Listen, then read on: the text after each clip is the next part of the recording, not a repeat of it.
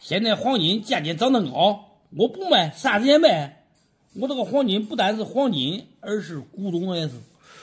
哦，不单是黄金金砖，还是古董。哎呦，这么重，这得好几斤啊！那好几斤，那金沉得很。那是，这，我的天呀！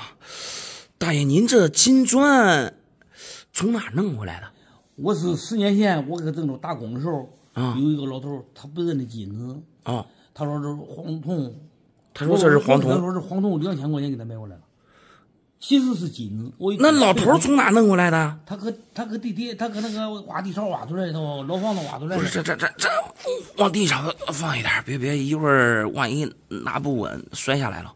您的意思，您10年前在郑州打工的时候，对，在一个老头手里买回来的。老头说是从地底下挖出来的。对，花了多少钱？2000块钱。2000块钱？不是大爷，就10年前，就是20年前，你2000块钱也买不了一个大金砖啊！他不认那金子啊，他不知道是金子。他说这是铜。他说是铜。我的天呀！其实是金子。对，我自己看，这家伙金子重，挺重的，大爷。你要是搁古代的这个，不管是金锭还是银锭，金砖还是银砖，最起码你要是古代的，它得有落款吧？您看这个上面，我看了几遍也没有啥落款啊。这确实一个金属疙瘩。但是你说黄金，这就有点不太正常。2000块钱你买黄金，就是老头他从地底下挖出来的，他不可能2000块钱卖给你啊。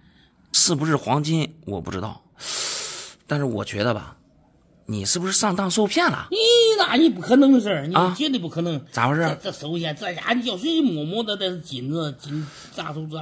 那你买回来10年都一直在家里放着？我这个金砖呐，搁郑州买回来以后，随一个大爷车回来了，害怕谁就知道了。从郑州回来了不敢让人知道。不要人知道。回来以后呢，我天天带上头，带几天以后，我这不是个法啊。那是啊，这那么重，你天天带身上，那咋弄啊？我搁枕头里头啊，放枕头芯里头啊。放枕头芯里面。一家放多少年？我天天睡觉的时候看着它。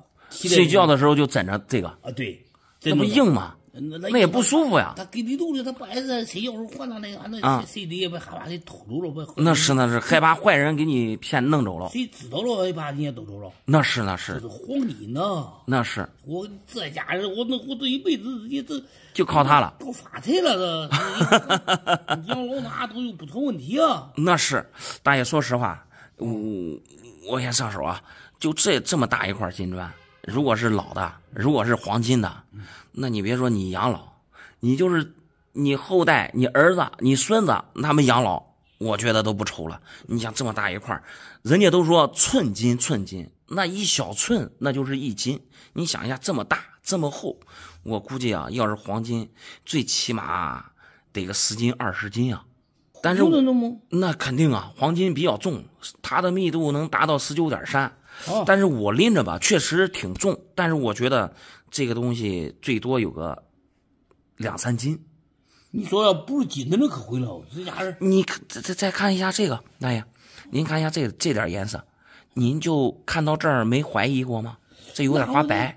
这样沾点东西我。那不是沾点东西，是沾点东西不是？大爷有没有考虑过，这上面是涂的颜色，比如刷上的漆，然后时间长了可能是磕碰着了或者啥了。这漆磕掉一点，你看就露白了不是你说里头是白的吗？对呀。我平时顶上粘的东西呢，这原来没有啊。你看在背面，这个凸出来的部位，你拿一下，凸出来的部位，你看有没有点花白？是有一点，是不是？有一点。你就没怀疑这里面不是黄颜色的？谁往那地方考虑了？我跟你说，大爷，你这是妥妥的上当受骗了，大概率啊，这应该是铁。或者是铅、锡那一类的东西，外表啊肯定是涂的颜色。我估计铁的可能性要小一点，因为毕竟你买回来有这么长时间了。如果是铁的呀，像这露白的地方，我估计就该生锈了。这现在不是没生锈吗？我没仔细看过啊，这弄的都给宝贝蛋给那留搁着，没给看过，直接抖出来。重量不对，有一点另外啊，有点呗。肯定不对了。我跟你说，刚才不是说老的上面都得有落款吗？这上面没有落款，并且老的这个金砖它没有这个造型啊，哦，跟老的不一样，能明白吧？我才明白没，假的，您这这上当了。白放了10多年，还花了2000块钱，因为毕竟牵扯比较大，大爷。您这样，您拿着这个东西啊，到金店，让师傅给你用火烧一下，行吧？我估计那样就一目了然了。哦，铁定不是老的了，让我看也不是黄金。好，我这梦醒了。你知道我想多少事儿搁这地方？那是，我估计大爷都没睡好觉过。有好多少故事。哎，那都不说了。好。10年前用价值10几万的桑塔纳换了这2样宝物，你给我看看现在能卖多少钱？这可不得了呀！10几年前用车换了2件宝物，我先上手瞅瞅。要不是现在干生意亏钱，我不会拿出来卖。我的天哪，这是10两的金条吗？对，大黄鱼吧，好像是。大黄鱼。那您10两的大黄鱼，说实话很少见，上面落款金凤祥，康熙4年。我的天哪，还是清代早期的。对，竹刺说明就是含金量比较高啊，是那个意思。我看这块儿，这是银元。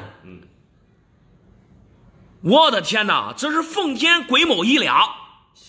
给你说实话，这东西真是机缘巧合，你这踏破铁鞋无觅处，你得来全不费功夫。我的天呀，这俩东西癸卯1两，我听人家说可是孤品啊。差不多吧，真的就在我手里边。那去年的拍卖会上拍了4000多万的那一枚是咋回事？给我这差不多，应该是兄弟俩。哦，是2枚，另外1枚拍了4000多万。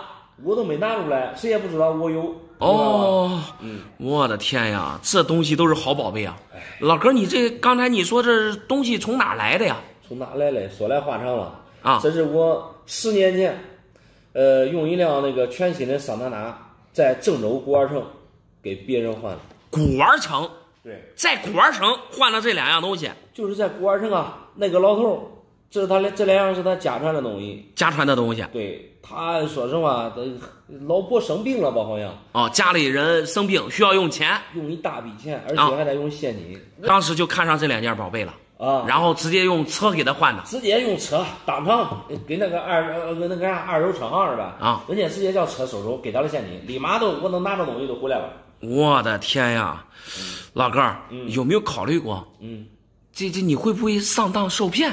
不可能，我在家里边也放10几年了，根本没叫第2个人看，没让第2个人看。对，那你咋就那么肯定这东西都是老的，都是真的？那老头我跟你说，一看到农村嘞，比较实在，农村没有假货，他说的是他家传的，明白吗？哎呀，老哥，就像这种，如果是清代早期的这种金条，还带落款啥的，这么漂亮，如果东西没问题，你知道这一根能值多少钱吗？说实话，我做生意赔钱了，不然的话根本不会卖。别讲它值多少钱，我先叫我的生意给弄了再说。哦，那行，那你这2样东西你想卖多少钱？300万多了。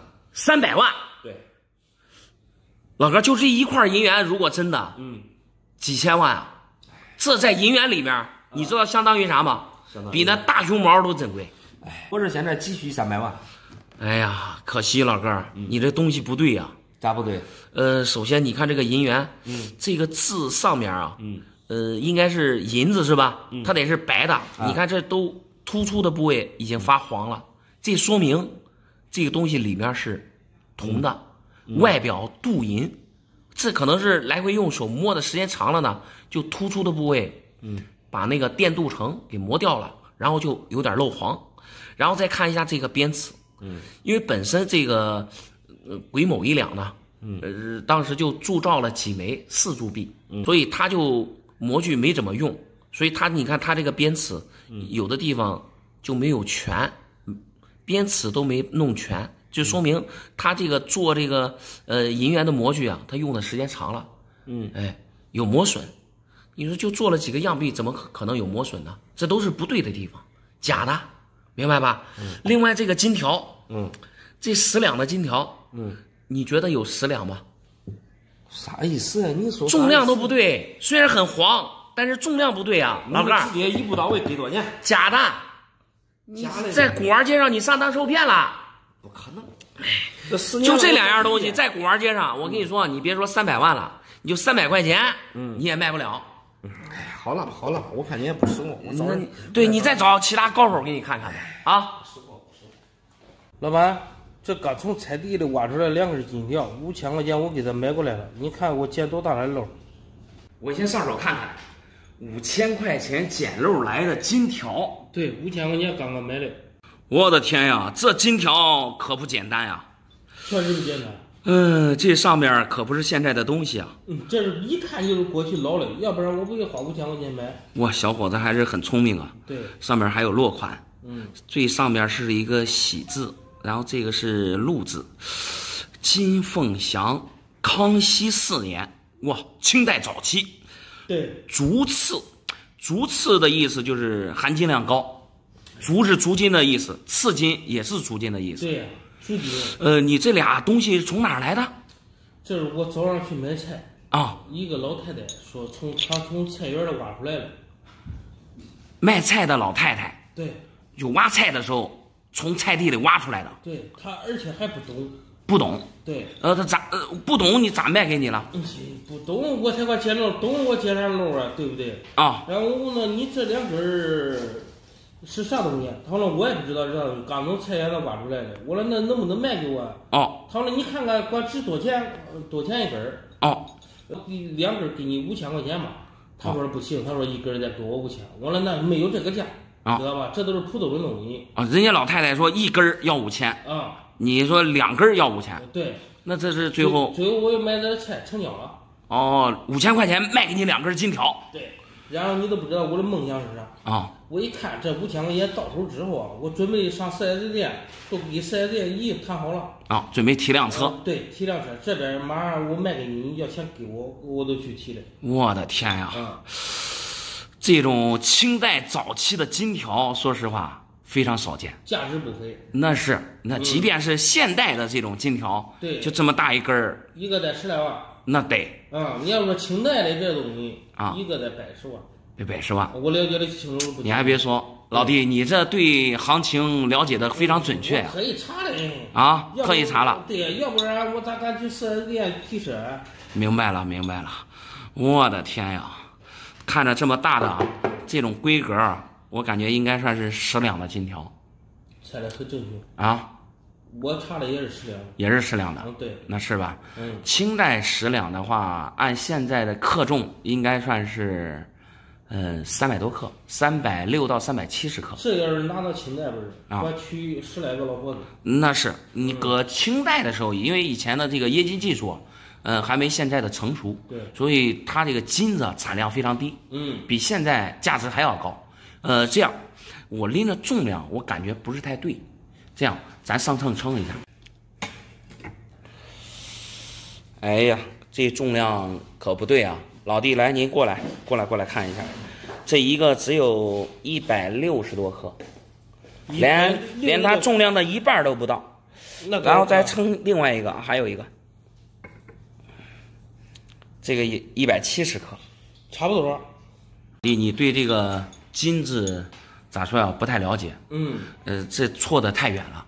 你按正常来讲，360克到370克，现在只有100多克，那差连1半都不到。这是5两也不对，4两呀。那这黄金它密度比较大，这么大个的，它就是10两的规格，明白吧？东西不对。重量上不对。咱们再看一下，你看这背面，有的地方啊已经有点变色了，这说明外边这很黄的这地方应该是镀上去的，那不可能吧？那说明这个东西是假的。这老太太来，这个也有，你看，这边也有磨的地方，这说明这东西假的。别说是像一个100万，2个200万，现在5000块钱的本钱，我跟你说也是问题。能找到那老太太啊，赶快把老太太找回来，给她退了。你说这老太太专门骗我们？那你买车是肯定是买不了了。能找到那老太太，抓紧时间给退了。5000块钱，毕竟搁谁身上也不是一个小数目。要找也是明天早上找了，几个人找不着他了，他肯定明天早上来不来是个事儿的。那明天5000块钱，那就明天早上抓紧时间早一点去找那老太太。我夜里都蹲那，都等着他。那行那行。这钓鱼了，鱼没钓着，我捡个证。当时钓友5000块钱都想我买走，我没卖给他。你看看管值多少钱？我先上手看看。你赶紧再给我好好的看看。我感觉这次我要发财了。发财了。对，这颜色看起来可是像黄金啊，是吧？我都说这一次我得发财了。你这东西从哪儿来的？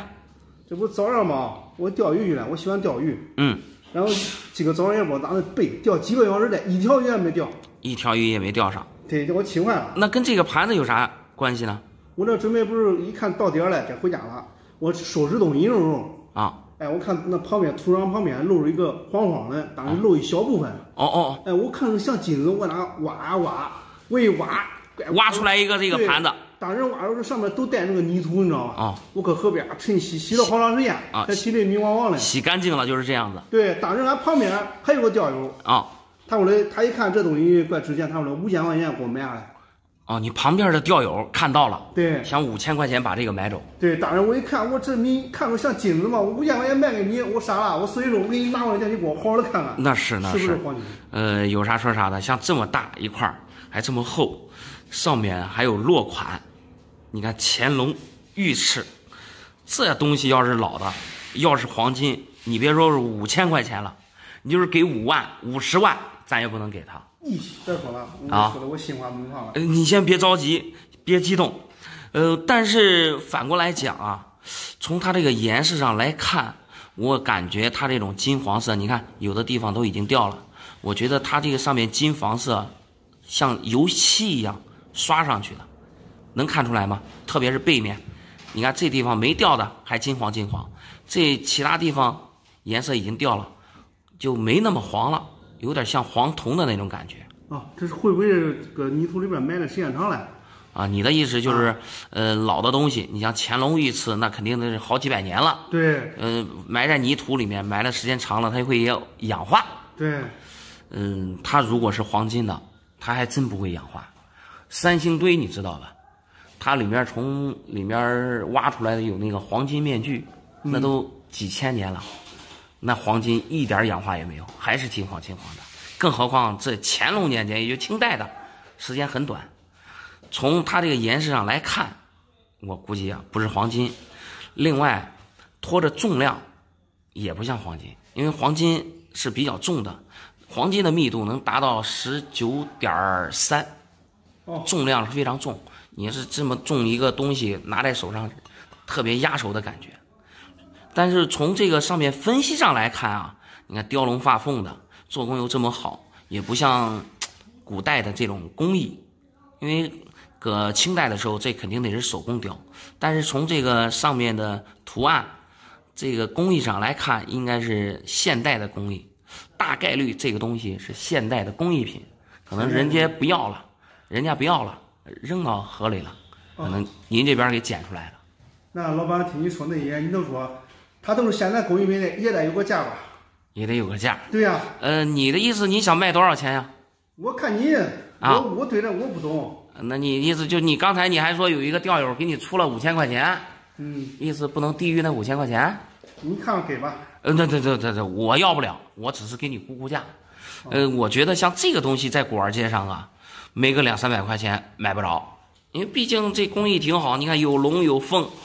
天下太平，背面还乾隆御字，怎么这一个东西也得200-300块钱？乖，你还给我5500卖，我卖你200-300的，那不中。可能是你那个钓友啊，也觉得应该是一个古董还是黄金，所以他才花那5000块钱去买，明白吧？我面边还跟他蹲着等他。我看他我5000块钱你要了，我给他。这300块钱何必？那我也不建议你卖给人家，因为你要是200-300卖给人家也得了。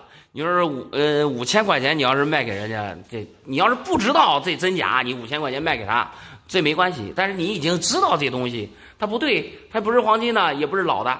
你不懂，你没他懂，你俺都出5000了，我再装到。那行，那行，那行。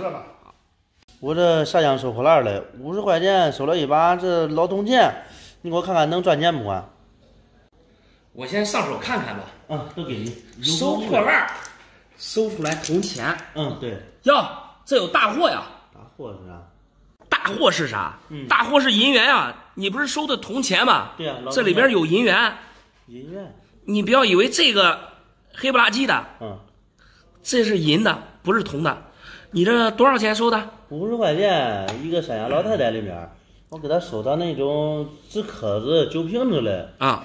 他就给拿收入来着，非叫我拿走。我说我不懂这个东西，我看着脏不拉几的啊，他给我要100块钱啊，我感觉高，就50块钱，就这么多。对，一盘价50块钱。我的天呀，你这里边有不少银元呀，这个也是银元。银元，银的，对。这是铜板，这确定是铜板，这是老铜钱，确实。哎。这还是一个银元，那进来肯定不会赔钱啊。那你就全部都是铜板，我估计你也不会赔钱，是吧？你这50块钱，这还有一个，这是大头，5块银元。我看这还有没有了？其他的都是铜板的，50块钱收这么多，对你这算是捡到大漏了。那能赚多少钱？能赚多少钱？我先说这便宜的吧。这铜板一个不得1-20块钱？这是当50的，应该是一个1-20。对，这是民国的当50的，这算是大一点的铜钱了。还有那种当10、当20的那小铜钱。你给我数多少个？多少个？我看赚多少？反正这种便宜，一个1-20块钱，反正这估计可能有1-20个吧，你自己数。好吧，主要是在这儿呢，你赚的在这儿呢。我看这里面有3块大头，有一块这是23年的，不是22年的。要是22年的，价值更高一些。传扬常见到的，一般都是22、23，有点锈了。这大头不错，老包浆的，我估计老太太以为这花黄了或者花绿的，可能以为是铜钱。我看着脏不拉几的，但是这是银元。这大头壁面上没啥伤，我收的话就这一块1200。多少钱？1200一块，一个1200。对，这4个5个6000，4个4800，这个更贵。更贵。对，像这个品相的北洋龙，我能给到4000。这一个给4000吗？对，一个4000，这4个4800。8800，然后这19个我数好了，那我估计这就200块钱吧，加在一起9000，你等于说是50块钱赚了9000，赚了9000，180倍。我的天呀！我这个人最会算数了，因为我们做这个收破烂不会算数不行。那是，我的天呀！你这1个月的收入了，一定是收回来的。对呀，50块钱收回来的。对，我都有点不敢相信。你这弄得我这都不想干店了，我也去下乡收破烂得了。你干不了，你一看这湿湿滚滚的，俺那脏脏又脏又累。我的天呀！我也不知道你说的对不对，我想卖给你试试。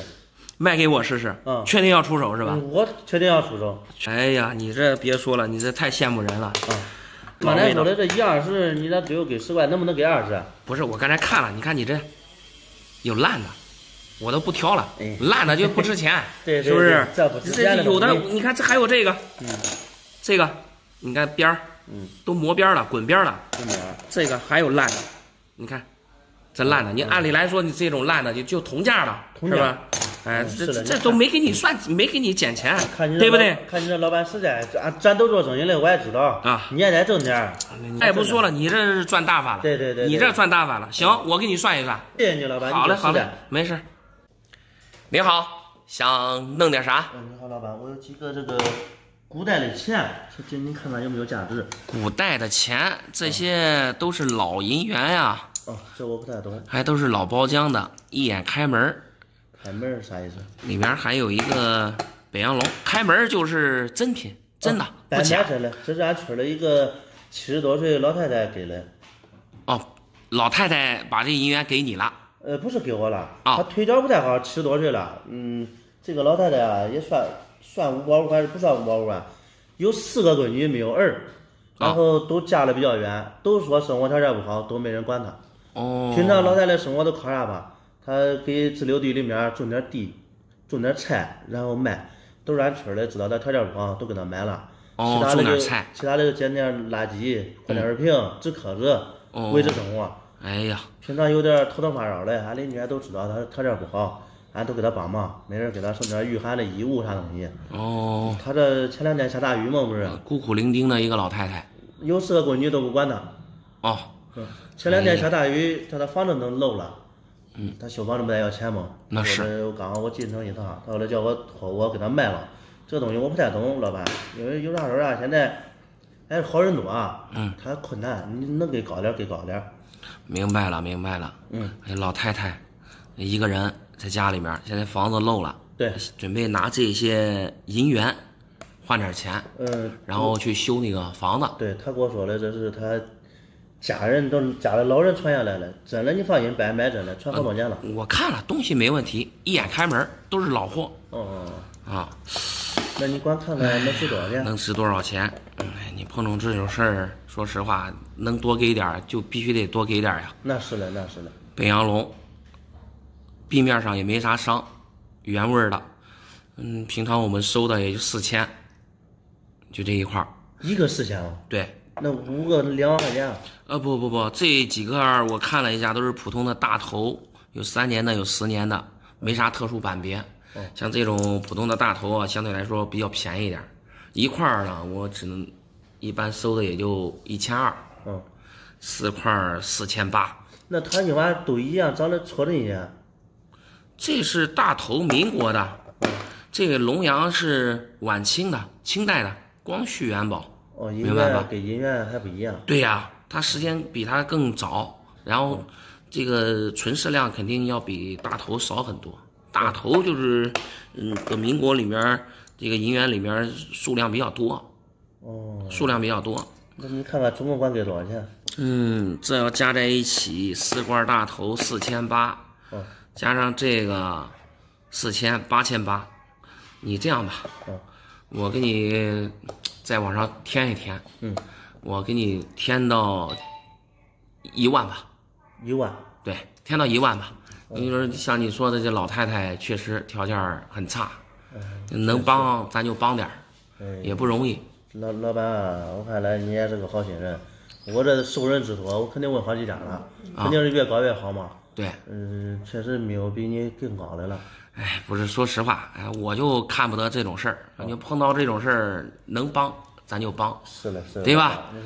老太太活该你发财。你说老太太这你说孤苦伶仃的一个人，你说房子都漏了，你说修房子呢，你就把传家宝都拿出来了，你说不多给点咱也说不过去。那是，那就这样说。那种都你给的价格高，我叫这附近都转过2万了，你是只有一家。那行，都没你给的高，最高的都给个3、5千块钱总共。那你给3、5千那就不像话了，是不是？这个我也不太懂，反正看你这人也比较实在，那都给你吧。行，那就这样说。好。您好，想弄点啥？你看这东西值钱不值钱？哇，银元啊，这10几块都是老的。那确实，还是一个8年的大头，非常可惜，只有一个戳记，可惜了，其他地方都好。左勾芒，啥芒？我这芒。你这东西从哪儿来的呀？这要出手？俺老爷的遗物。老爷的遗物？对。等于说这是老爷的传家宝，现在是传给你了。因为这东西要打架。因为这要打架？对。啥情况这是？俺那个姨老表就俺这个老表他现在为了分这些东西，俺俩吵起来了。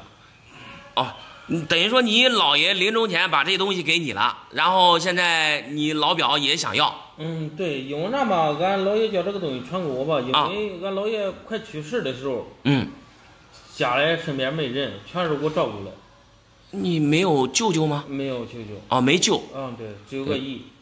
等于说您老爷只有2个女儿。对。然后呢，我不是一直照顾到去世，包括我们那边买公墓。还给老爷准备了一个公墓。对，公墓啊，遗传出行啊，当时叫他回来照顾，他不回来。然后我就一路照顾了到俺姥爷走。明白了。就是老爷生病的时候，您在身边照顾着，然后老爷走了之后呢，然后您这个料理后事。对。等于说老爷临走的时候就把这个给你了。对，基本家里一些也没有剩的啥钱嘛，包括一些房子上基本都给我了。都给你了。对。现在等于说是老爷走了之后，你这老表不愿意了。对，也想过来分一分。俺老表的意思在平分，但是俺姥爷走的时候安排的有后事，但是没有立这个遗书啊。俺姥爷说了，以后分了你谁也别分，这东西都是你的。因为我比较孝顺。那是，那对，那些孝顺的人，那肯定老人会把传家宝啥的都给你留着。对。所以说现在俺这个老表就见钱眼开，然后知道我手里有这些东西，就一直想要分。我的意思，这东西搁身边也是个祸害，现在也是个坏事。因为这个东西你再去吵架再去打架，倒是不至于。我的意思直接就卖掉了。卖了。对。可以。卖了，反正钱装我兜里，大家都不留这个念想了吗？那对。你确实，你这老表做人不咋地，真不咋地，对不对？你说你老人需要帮助的时候，需要你孝顺的时候，你不在身边这老人走了，那你又想着这老人的家产，老人的传家宝，对不对？俺姥爷快走的时候都哪有这么好的事啊？对，俺姥爷快走的时候给俺老表打电话了，说回来想见一面，因为俺家里虽然说是外甥嘛，但就这2个男孩，小时候比较疼。对。然后他不回来，他说没回来。对。到走他都没回来。到走都没回来。对。主要是可能是怕出钱。应该是的。但是我买公墓的钱我没给他说要平分啊，我都是我自己掏了。自己出的。对，全是自己出的。哎呀，别说了，像你这孝顺的人，果然有好报。你看这老爷这传家宝，这也不少值钱。我看了东西都是老的。这也是3年的大头。这东西几百块钱一块。这种小头，品相都不错。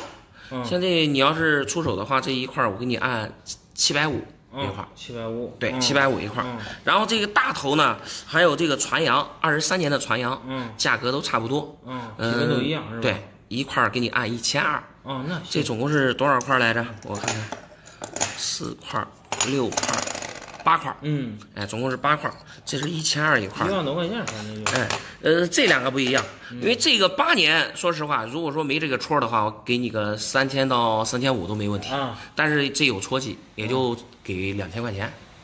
那可以反正都是22年在传阳里边，因为它跟那个23年不一样，你看一下它年份，这都是普通的是23年，这个是22年的，数量比较少。你看你这好几个传阳都是23年的，22年的只有这一个，这一个也能值个2500。反正不管它值多少钱吧，反正就是不想惹是生非了。确定要出了？确定要出了。那行，那我就给你收了。对，我给你算算说实话，这东西卖了还不够我干老爷买公墓钱来的，真不够。孝顺老人吧，对，咱也不能说光图那个回报，对，是吧？不图现在，你既然孝顺人，都不要提钱的事。对，啥也不说了，等一会儿多少给你加点。你说碰见这好人了，是不是？不能让你吃亏。好可以，谢谢你老板。没事。这一次可吃大亏了，2瓶茅台酒换了3块银元回来，你赶紧看看能值多少钱？2瓶酒换3块银元，我先上手看看。实在迫不得已啊，换了3块破银元，亏得很啊！哎呀，老哥，你还别说，这3块银元都不错，还都是 PC 评级的。这个是 MS62，三角圆，它这个圆字里边这个成一个三角状，叫三角圆，品相不错。MS62，哇，光度非常好。另外这个是8年的。8年的大头相对来说就比较少了，品相也非常好，也是带钻光的，状态非常好。另外一个是一个传阳，还是一个22年的，也是 AU 55分，分数都挺高。这你用酒换的是个啥情况？啥情况？说起来要我气毁了今年收买，俺一个发小从上海回来了。从上海回来了，听说他是发财了，果然开了一个大本。我看那大本啊，咋着也得最少得值100万。哦，开着大本回来的。给他邻居给他亲戚回来收买来。哦，我一看这事儿啊，正好我手里边缺点钱。我一看这事我得巴结巴结他。哦，晚上请他吃饭。请他吃饭，那不错。我刚开始想着给他弄点啥嘞。他还弄点特产嘛，他还不稀罕。那是都是同村的。对，我准备给他借3万块钱。我也扎血本了，给他买了2瓶茅台酒。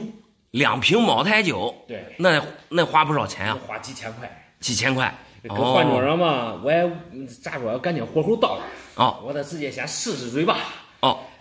给他张口借3万。借3万。对，但是这咋说他说了，他现在还没钱，手头还比较紧。没借给你？没借给我，就我心里哇凉哇凉的。现在这些有钱人啊，真烦人越有钱越抠，越有钱越抠。你说你有钱买大本，你都连3万块钱的钱你都拿不出来，你还有啥钱？当时说实话，那一瓶茅台已经打开了，我气的，说实话，我光拎着茅台走。那你这咱也干不出来这事儿啊。对呀，面子上过不去是吧？一想算了吧。最后硬着头皮吃完饭了。临走的时候他说嘞，你得有2台茅台酒不能让我吃亏，不能让您吃亏。这他前一段时间买了100多块这个银元。他随手给我拿出了3块。这3块？对，随手给了我3块，说不能让我吃亏，拿回去让我收上，以后当传家宝之类的。这算等于说这3块银元算是送给您了？对，送给我了。那也不错呀。你看不错啥？我回来越想越不对劲，我那2瓶茅台酒够几千了。几千了？对呀。那这3块银元价值也不低啊。不低，所以说我过来叫你看看到底值多少钱。要实在不中，明天说实话我再去找他去。当时不给他不翻脸，我是给他留点面子。明天如果说真不值了我2台茅台酒的钱买，我再回去找他这酒得要来你。把这个东西这3块银元给他退回去，还要你那酒。对呀。哎呀，幸亏你没干出来这事儿。不然的话你后悔莫及啊。咋了？我先给您讲一下这个价值，好吧？这个 PC 盒的这个银元啊，一般价值都非常高，特别像这种 MS62的，这是普通的大头，带一个小板三角圆，像这种状态，这个分数的，我估计没个4、5千买不回来，就这一块4、5千。对。这3块，这一块最便宜的，我估计应该就够你的这个9钱了吧？够了够了。那我下面再讲讲另外2块。够了。另外2块这个呢是传阳22年的。传阳一般咱们常见到的有22年和23年。23年价格便宜，22年呢相对来说比较少一点，价格贵。另外呢，它还是 PC 给分了。AU 55分，那可比国评的价格要高出很多呀。就像这个状态，这个分数，价值1万没问题。1万，对，惊掉我的下巴了乖。这还有一个最值钱的，您先别激动。这个是中华民国8年的大头。本身8年的价值就很高，并且这个还是 PC 评级 AU 55分。我看了一下背面它还是左右勾芒，这边有个左勾芒。这边有个右勾芒，左右勾芒，这个板别就非常少。这个状态，我估计值个2万到3万都没问题。2万到3万？对啊，您不是说要给他借是多少3万块钱是吧？他送您的银元都值3、4万了。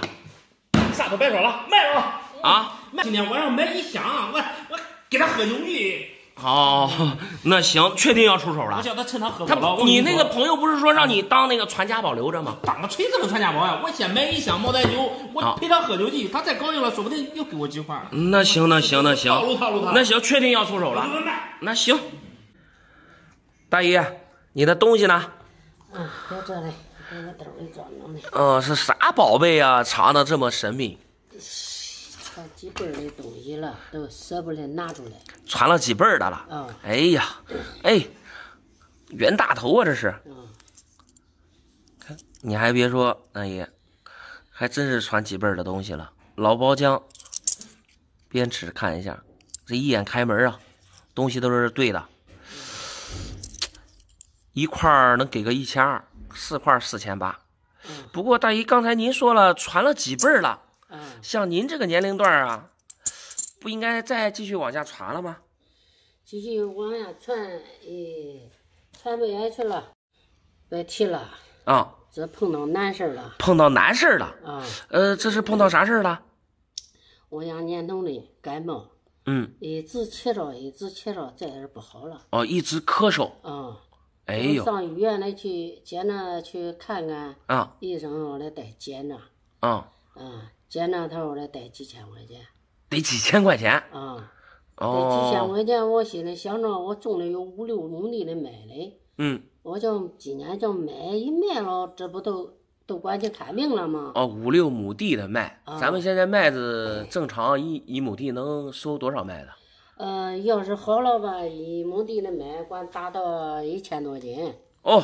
1000多斤，那现在好像小麦1块多一斤吧？那也够了。今年是卖不了1块多了，今年还减产，还达不了那些。对，我前一段时间我看那个视频，看那个新闻，都说这个麦子发芽了。生芽了。生芽了，从开始打进来时候，还没有人要，这几天有人要了，5毛钱一斤。哎呀，叫人气死了。几十年都没有碰见这样的事了。以前你看该收麦了，那太阳可好啊。那是。晴的多好呢。就晴的叫麦收完了，下一场雨不当收中秋。这几年该收麦了，这是下起来雨了，还没下，连续下几天。是嘞，麦都生芽了。哎呀，现在你说刚才说是1斤5毛钱。5毛钱一斤。那你现在1亩地能收多少麦子呀？今年只400-500斤麦。达到400-500斤。今年你看这5、6亩地的麦卖完，还不到2000块钱的麦。卖了还不到2000块钱。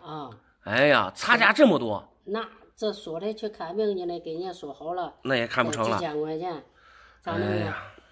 别说了，大姨，只能叫这卖了。是嘞，大姨您这是确实碰到难处了。这样吧，咱说句实话，天灾无情人有情。这你不是这个卖这个银元吗？我刚才给您说的一块是1200是吧？您看病大概需要5、6千块钱是吧？啥也不说了，这4块银元我给你拿6000块钱，行吧？谢谢你，你真是个好人。不是，这你说是碰到这种事儿，咱能帮的就帮，是吧？这没办法。今年确实挺特殊的，像您说的，几十年还没碰到过一回这样的情况。是的呀。往后就好了，慢慢就好了，啥也不说了，我给您拿6000啊。谢谢。没事。老板，你给我看一下啊，这是俺媳妇儿的嫁妆银元，还有这个结婚时候的金手镯，看能换多少钱？结婚那时候的银元还有黄金手镯。对，俺老丈人说了，这个东西是传家宝，非常的值钱。这银元是吧？对。这等于说是你跟你媳妇儿结婚的时候，你老丈人给的这个银元。对。品相还不错，都是袁大头。传家宝。传家宝，传好多年了，非常值钱，让我好好保存。对呀，这好好保存，当传家宝留着多好呀！为啥要出手啊？也不知道咋回事。我跟俺这个媳妇儿啊，刚结婚没多久，自从娶了这倒霉媳妇儿以后啊，手机也不知道咋回事，会打败会入，这入来叫几局都入完了。我想着用这个银元卖了，他不是说非常值钱吗？我想用这银元卖了之后好好翻本。对，卖了当本钱，挣钱啊，继续打牌。对，哎呀，这不太合适吧？你刚才也说了，你老丈人说让你们当传家宝留着呢，那现在打牌没钱了就卖了，你说这合适吗？对呀，我也觉得不太合适。我没娶俺这个媳妇儿之前啊，那打牌基本上是逢赌必赢，这个彩礼都是我打牌赢过来的。这一娶俺媳妇儿之后啊，也不知道他没气还咋回事，一打牌都输。我觉得叫他卖了也算我一个补偿，我挣钱了我再给他买，对不对？哎呀，这你这话说的。这个金手镯都是我打牌赢了，我给他买的。结婚的时候，给你媳妇儿买的。对。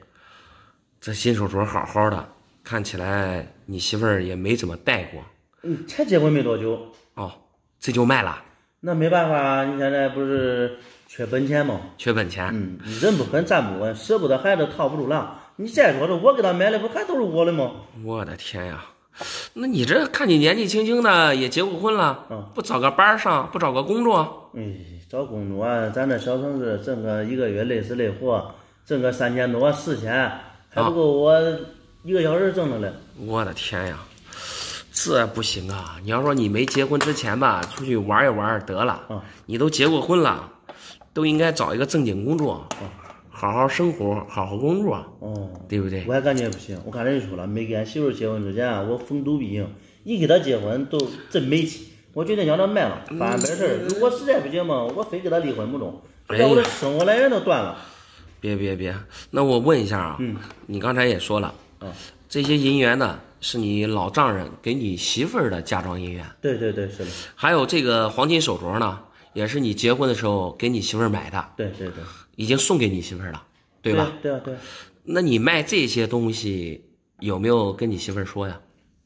这用说啥呀？俺媳妇儿都是我的，她的东西不还是我的吗？不合适因为毕竟是你老丈人给你媳妇儿的。对，你就是即便是卖是吧？因为是你们夫妻的共同财产。那你也得跟你媳妇儿商量一下，说一下，对吧？来不及了。这晚上都跟人家约好了，来不及了。你包括还有一个这个黄金手镯。说实话，这个黄金首饰啊，特别是结婚的时候买的黄金首饰，对女人啊非常重要。你说你偷偷的给她卖了，这算咋回事啊？我赢了，再给她买个大的呀！你赶紧给我看这值多少钱吧？俺老丈人说这非常值钱，我不懂这个东西。我先给你估价吧。好吧。像这种大头银元的一块儿，我们收的只要是壁面上没伤，我们收的是1200一块。1200一个啊，这总共好像是10块，是吧？10块，10块的话就是12000。这个黄金手镯的话，黄金是按克价来收的，现在好像400多一克，差不多，大概也就440到450吧。对，要按重量来。这个手镯50多克，对，那50多克估计得2万多块钱呢。是的，对。这样，我刚才就说了，只是给你估价。这个东西我还真受不了。为啥？你要是确定要卖了，回去跟你媳妇儿商量好，你和你媳妇儿一起来，我能收这个东西。你自己来，我收不了。我跟你说，老板不假，这个都有发票。这个东西我吃不准，你这个是白买真的，你要不要这个？不，这些东西我都不能要。没你媳妇儿在场，这东西我都不能要。来，你还拿着。不是感觉假不，东西不假。那你给我下午咧半天，咧啥呀？这是又不假，你收了不好了吗？俺媳妇儿，你管媳妇儿干啥？你是她老公啊？哎呀，不拍脸，只拍那个啥，只拍咱那个藏品，是吧？你的视频我看了2-3年。看了2-3年了，谢谢您的支持。不是老哥，您这从那个是广西桂林啊。你们那儿风景好。桂林轨道进九东那趟街吧。我昨天就坐那趟街到这个漯河市。先到漯河，然后又到我们周口。先谢谢您，大老远赶过来了。没事，先拿出藏品来，咱先看一看。我先拿个铜钱。铜钱。我这边主要玩银元呀。从土里挖出来的。对。做那个砖。盖房子用的那个砖。对的。从土里挖出来的。然后你给它买回来了。对。哎呀，从宁通，宋代的钱。从你通宝多，重宝有几个？你重宝、通宝的价值都不高呀。我知道。不过这个东西看着，你这个应该是老的。我看你做视频的这个是50还是60一个？对，几十块钱一个。我都知道道理。这个林元红的吗？林元红，哎呀，戴帽的林元红，这个还不便宜。像这个戴帽的东西没问题的话，老哥，你知道这一块多少钱吗？好像有破了有20万左右吧，好像。对。看视频呀。对，那你最起码得20万，因为是戴帽的。戴帽的林元红是相对来说，对，光头的要比这个便宜。对，它的数量多一点好像。对，就这个品相，你20万绝对没问题。如果是老的，那你这花多少钱买回来的？这个这个我好像有5、6年了修的，那个时候也就600还是650。600、650。哎呀，你说你，你说值20、30万的东西，你花5、600块钱就给弄回来了，你觉得它能对吗？这个大清轩山，哎呀，这不行。让我们行内看的话，这种包浆是做的假，然后一点都不自然，还特别厚，这说明这厚的话就说明它不是银的。那你这个是21年的三角，21的三角，这个也得值好几万。我的天哪，利龙五角，大清轩山里面，主壁1元的主壁，就这种大清轩山1元，很便宜。1角的也很便宜，但2角的价格就高一些。最贵的就这个，对，是5角的，这都上百万了，真的才能上百万。我知道你讲的意思，我知道。哎，这个好像也是张兆林吧？张兆林16年了，16年。我上面还带签字啊。对，还带签字。你想一下，老哥，你买了16年了是吧？这个买了16年了。没有，买了8年。8年了，花多少钱买的？这个啊。这个1200多，1200多块钱，你说几百万的东西，你1200你弄过来了，你觉得会真吗？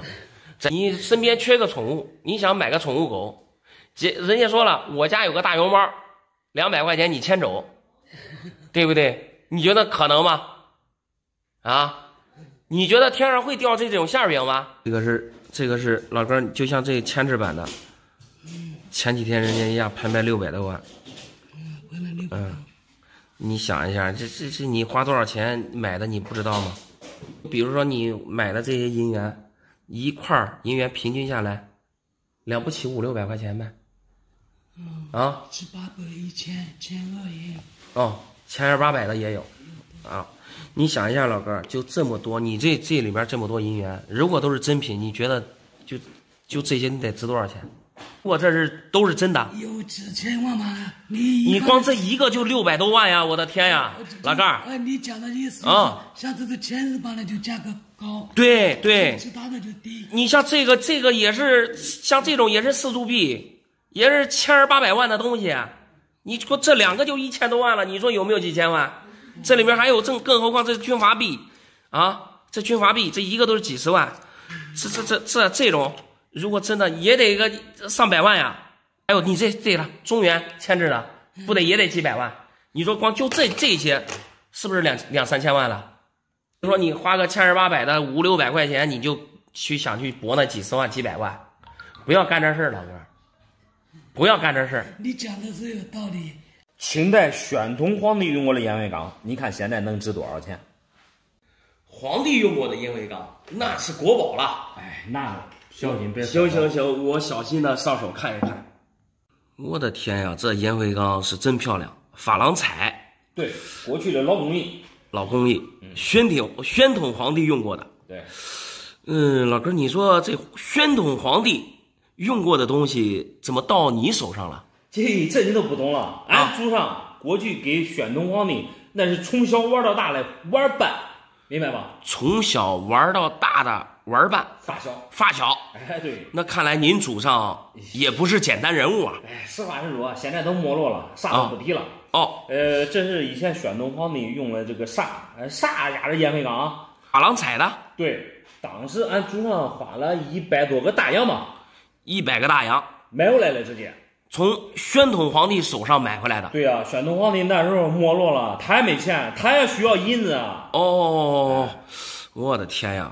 但是老哥，我这平常啊，你看玩一些这个银元这一类的，你没弄过这个我也看不出来，是不是您说的那个宣统皇帝的？因为这下面也没有落款啥的，我不懂这个呀。好，不懂的再继续看下一个。您拿的还有其他的？这一个厉害，我跟你说，当时为了见宣统皇帝，直接卖给俺祖上一块令牌，这个是花了200大洋。令牌？对。我的天呀，圣旨！对，200个大洋，从宣统皇帝手上买了一个圣旨。宣统皇帝当时退位了之后，他还开销也大也没钱。对，这是以前的他这是黄金的吗，老哥？差不多。不是黄金，我跟你说，得含90%多的黄金。哦，这您这拿出来，这是准备要出手？这都是祖上留下来的。不是老哥，这些东西要是真的，这可了不得呀，国宝啊！黄金弄的金牌令旨，这只要能换钱，能换个几百万，我都心满意足了。想卖几百万？对啊，那你手上我看还有东西，这个是啥？今天我给你拿的东西不多，这个是金锭子，这个是金元宝啊。当时宣统皇帝结婚的时候，俺祖上专门送给他的。哦，就宣统皇帝大婚的时候，对。您那个祖上送给他的这个贺礼，对，哎，这不对呀，上面刻了有字，是上面是一个喜字，那不对呀，你不是说宣统皇帝大喜，您祖上送给他的吗？对啊，怎么又到您手上了？嘿，那时候他花钱如流水，那天跟你说，最后没办法又卖给俺了，你看又回来了，辗转又回到俺手上了，又回到您的手上了，那等于没送啊，这的。这废话，这呀，几百个大洋买回来嘞。花几百个大洋，又从宣统手上买回来了。这搁一块，我的天呀，这总共花了500个大洋。我的天呀，老哥，您这手上都是国宝啊！不是国宝也堪比国宝吧？啊，你别说那么多，我跟你说，孩子马上准备要结婚了，我这现在也没办法了。也是准备把家里的这些传家宝往外卖一卖，准备给孩子在北京买房子了。哦。这弄的，老哥有啥说啥的。我看着这东西，如果要是都是真的，我觉得您在北京买套房子，那是小事一桩。但是我这不懂这个呀。首先你就说这个金锭吧，因为我平常见过银锭，玩过银锭啊，但是从它这个做工上以及它这个颜色上来看，这个金锭它也不像黄金的呀。我拎着重量不对呀，老哥，别扯那么多，你都说你买起买不起，不是买起买不起的问题，我看着不对，所以我要不了呀。您说的这个故事，你讲的这些东西讲的挺大，来历都特别非凡，就是实话实说，就是宣统这圣旨都弄出来了，这吓人啊！那圣旨，我跟你说，你也要不起，我看了，那是你这第一个也不懂，第二个也要不起，你对，没事，老哥，您找就那有钱那主找有钱的。行，好嘞。你好，想弄点啥？老板，那你给我看看，这我前几天不是回老家吗？然后在那个奶奶那个老宅子里边扒出来了一个这个盒子，我小时候都记住了吧？这个盒子里边，俺奶奶吧放了好多宝贝，都在这里边嘞。回老家，对，奶奶的老宅子里边翻出来奶奶的这个放宝贝的盒子了。对，我就叫你看看，天呀，这到底值钱不值钱？这里边有好东西啊。反正我小时候记住，俺奶奶吧有啥好东西都放这个里边，都放这里边。对，奶奶现在不在了。对，不在了。还不错，大头，3年的，这个是10年的，这个也是3年的，10年的，5块大头，还有一个赞阳。不错，这值钱不值钱？挺好。这一块银元怎么着不得值个1000多块钱？一个1000多吗？对，这个是啥呀？挺重，还是黄金的。真的假的？真的假的？我拎起来应该是黄金，因为铜的。那不是铜，铜的颜色没这么金黄。在一个重量上、手感上，你能感觉出来。如果说是铜的，比较轻。这是干啥的？这我也不知道，不知道。对，我看着这个样式，我觉得像刮痧板，按摩刮痧用的。刮秧了吧？应该可能。你还别说，这老太太以前肯定是大家闺秀，刮痧板都那么讲究。这如果黄金的，这可贵吧？那你反正黄金的一般都按克来了。这还是个银锭，小银锭，老的。真的？对，不过这素银锭，没有落款啥的，应该1两的小银锭。我能倒出来了？可以啊，可以。东西还不少。这是天宝通宝的铜钱，你别看这铜钱啊，你看是咱们中国字，并且写的特别好。但是这个铜钱它不是咱们中国的，这是日本的。日本的？对，日本的铜钱，天宝通宝，日本铜钱。一个也能值个110块钱。哦，日本的看着不是没有咱的银元值钱呀。这里面还有小银毫，几个？3个。哎，这2个也是，这也算是银元，只不过这是小个的，库平1分4厘，1钱4分4厘，这种是2角的小银毫，也不错。这2个宣统的，这一宣统的能值个200-300。哦，一个200-300块钱没问题。这一个小东西那管那值钱吗？这是老的跟银元放在一起，其他的这粉笔就不行了，这粉笔不值钱，先放一边，粉笔不行。哦，这还有一些铜钱、铜板，铜板的话也不咋值钱，这也都是老铜钱、老铜板。这个是乾隆的这种铜钱，清代的乾隆铜钱不值钱，清代的像铜钱呀，顺治、雍正价值会高一些，像这种乾隆啊、康熙啊、嘉庆啊、道光啊之类的，那都不值钱。这几个没有太值钱的，都是乾隆不值钱，一个也就10块8块的，像这种铜板也就1-20块钱一个。这个是啥？这看着像铃铛。对。